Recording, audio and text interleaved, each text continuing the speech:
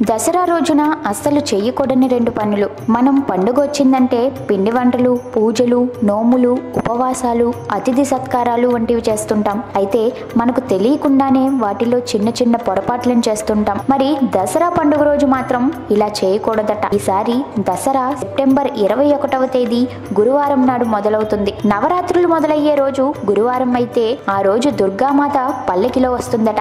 దసరాకి పూజో వ్రతమో చాలా ముఖ్యంగా చేయాలట.